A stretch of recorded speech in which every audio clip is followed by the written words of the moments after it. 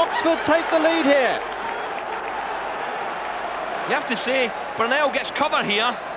He should be showing him inside, not down the outside. Burnell stumbles and Folland hits the target. Lovely little finish on the right-hand side.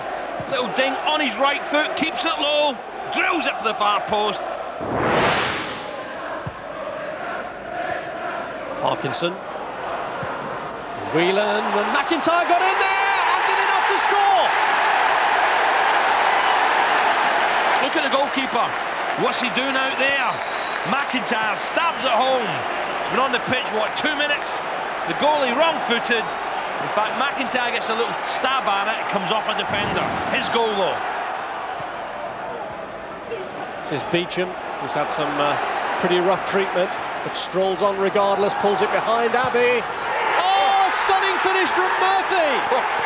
And Oxford may yet have stolen it at the death with 6 minutes to go. Well, Murphy does nick a goal. Good in the air, nicks goals. Beecham, the supplier. This time in familiar territory, out wide. Great ball in the box, but what a finish this is. 16 yards out. Absolutely no chance for the goalkeeper. What a finish.